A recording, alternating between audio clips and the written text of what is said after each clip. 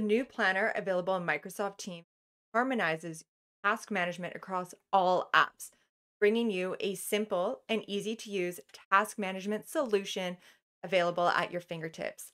Hi, my name's Amy. Welcome to my channel. Let's nerd out. It has a clean and simple navigation menu combining planner and to do into one centralized area with three main sections. Starting with my day, this is identical to my day in Microsoft To Do. By default, we will see all of your tasks that are assigned to you and due today. And the source here provides an indication of where these tasks originated from. So if we hover over this first one, Amy's personal plan, it just says the name of the plan, and that is a new personal plan feature that we will cover later in this video. Next, this is a Teams icon and is the dogboarding team from the reservations channel. And then here, this one is so awesome. It is a task from a task list within a loop page.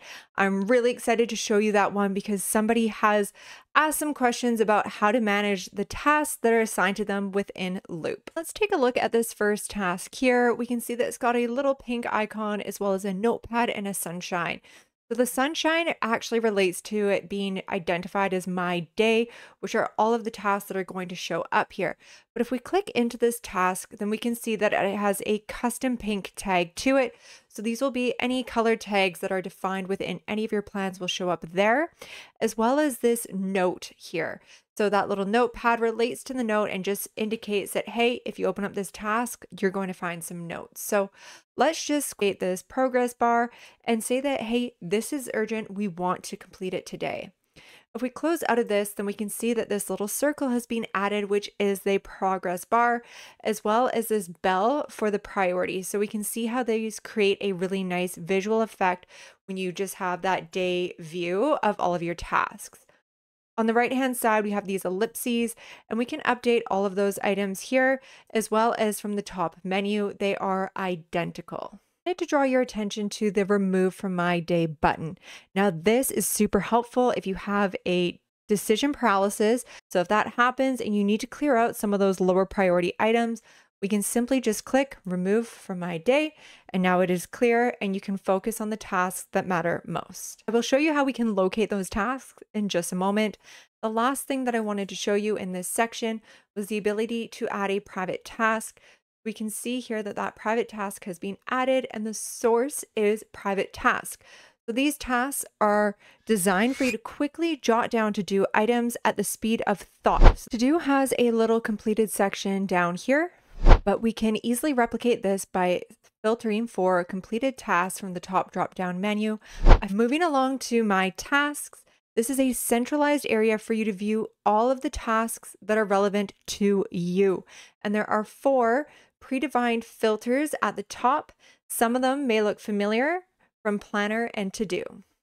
Starting with private tasks, and we can see that private task that we added under my day, and that little sun icon is there as well. We are also able to add new tasks here.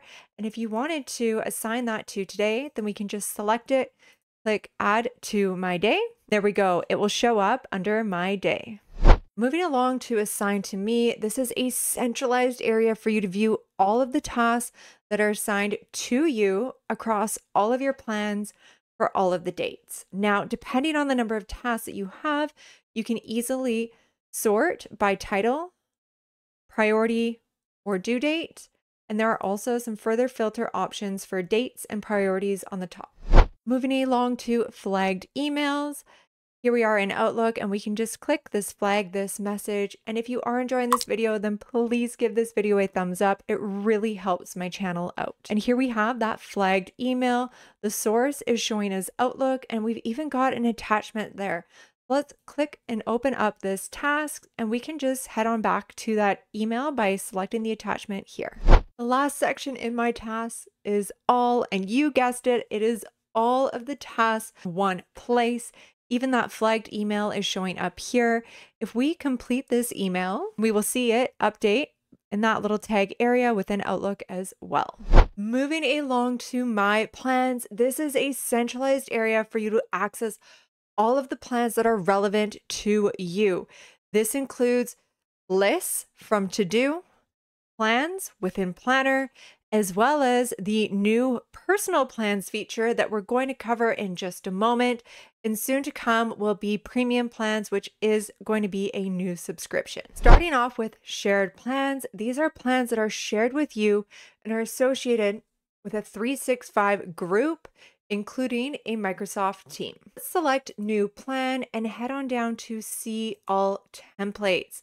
On the left-hand side here, we have all of these different templates that include a preview of the plan. And these all indicate basic here, but in the future, you might see some that will say premium, and those are going to be part of a different licensing. Let's go ahead and select project management and click use template. At Amy's Animal Shop, we are starting a new pet food line. So this plan is going to be for managing that project. I'm going to be using this plan quite frequently, so I'm going to pin it to the navigation menu. And from the bottom here, we are going to select a group. So you'll see here that a lot of these are your teams within Microsoft Teams, and there is also an indication of public. Some of yours might say private, so these just give an indication of the privacy settings for that group. Let's go ahead and assign this to the operations. And here we have our plan that has just been created. And look at this amazing template. It provides such a good foundation for starting this project. We can also see that this plan has been pinned to the left navigation menu. And if we head on up to My Plans, then we can see that new pet food line plan is showing up under the shared area. Moving along to the personal tab, this includes your personal plans, that new feature that has just been released with the new planner, as well as lists from Microsoft To Do. Now, to create a personal plan, we are also going to head up to that new plan button, and you have all of those templates available. But if you want to start with a plan from scratch, then we can just select basic. Here, this is a little bit cheeky, but if you haven't already and you are finding my video valuable, then please give it a thumbs up as it really helps it get some traction. Down below here, where we assigned it to the group in the previous step, we're going to leave this blank, and that means that this plan is now going to be unassigned to a Microsoft group. Let's go ahead and click create. Here is our new plan, and this is just so amazing because it never used to be possible. You used to always have to have one of these plans assigned to a group, but now you can have a private plan so you can create your own plan, enjoy all of the benefits of a regular plan, but having it be just for you. And later down the line, if you decide that you want to add this plan to a group, then we can create a new group or even add it to an existing group. And we can just once again select from the drop-down menu. And here I'm going to add that human resources team. Moving along, we have our pinned plans, and these are the same as the plans that are on the left navigation menu. You can pin them or unpin them just like that. Moving on to My Teams, here we have all of our teams that have plans associated with them. And if we expand them, then we can see the plans broken down by channels within those teams. Now, I wanted to do an overlay here because the shared plans and My Teams look very similar. However, you're going to notice that that new pet food line, as well as this other plan that we just created, are not showing up under the My Teams. And if we look on the right-hand side here under the shared with, we can see the team that they are assigned to, but not the channel, whereas My Teams has these plans that are broken down by channel. What we need to do is add these plans into a channel for them to show up under the My Teams section. So here we are within that operations team.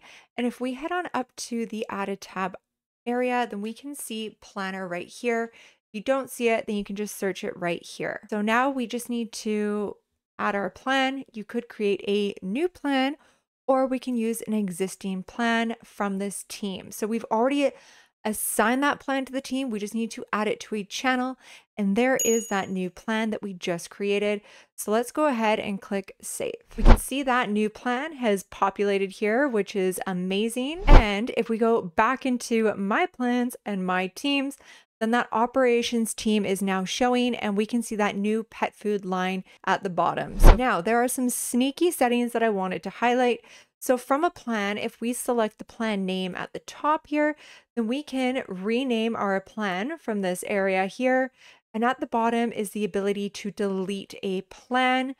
From the group area, this is where you can actually change the settings of the 365 group, and then notifications. So I know that the notifications is quite a popular topic.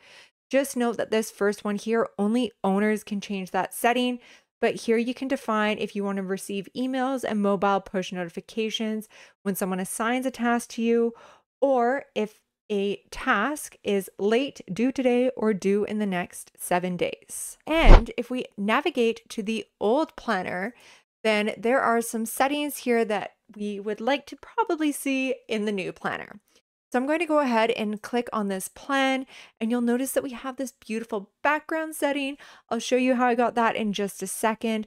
But from the ellipses on the top here, there are a couple of things that are pretty cool. So the first one is the exporting the plan to Excel, which creates a really nice, neat little table if you want to share the progress of this plan with somebody that's not directly involved with the nitty-gritty details. Also, the ability to add a plan to an Outlook calendar, which is really cool to just kind of integrate a plan directly into your calendar that you might look at a little bit more frequently. Now, if we head on into plan settings, then similar to the new version, we've got that general, group, and notifications tabs at the top. But under the general, we have these beautiful backgrounds, which are not yet available, but hopefully soon within the new planner. Thank you for watching this video to the end. I do hope that I've helped you discover your inner nerd today.